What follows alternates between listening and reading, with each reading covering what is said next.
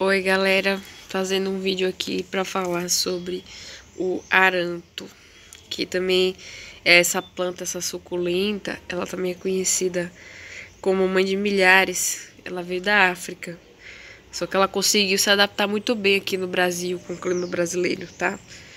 E tem muitas pessoas que elas têm o costume de usar o Aranto para tratar infecções, ok? Algumas inflamações também. Só que não existe, gente, pesquisas, estudos que comprovam que essa planta suculenta tenha todas as propriedades medicinais que algumas pessoas da população, elas dizem que tem, né?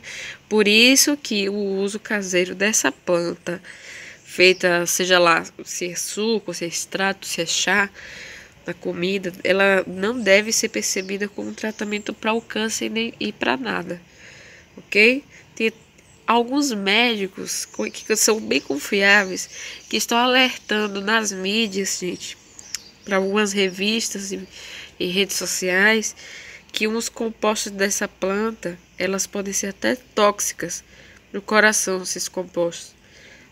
Ainda mais se você já sofre do coração, se você já é cardíaco. Aí sim é que você tem que evitar essa planta aranto, tá bom? Não é essas coisas todas que as pessoas dizem. Na internet é caríssimo.